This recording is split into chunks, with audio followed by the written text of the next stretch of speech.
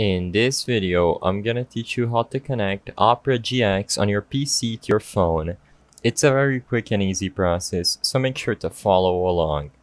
Before we start, make sure you have the latest version of the Opera GX browser on your phone and on your computer, so update both apps accordingly.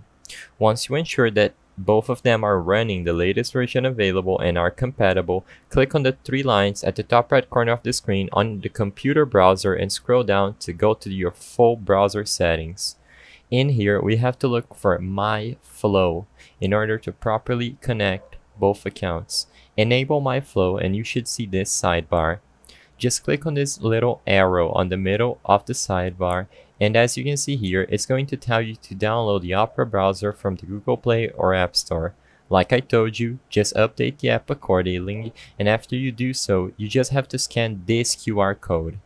Click on Review the QR code and go back to your phone. In your phone, open up the mobile app and go into the settings by clicking the Opera icon at the bottom right corner of the screen. Scroll down until you find the Connect the Computer button, and like I said, just scan this QR code in order to connect your account. I hope I was able to help you on how to connect Opera GX on your PC to your phone. If this video helped you, please be sure to leave a like and subscribe for more quick and easy tips. Thank you for watching.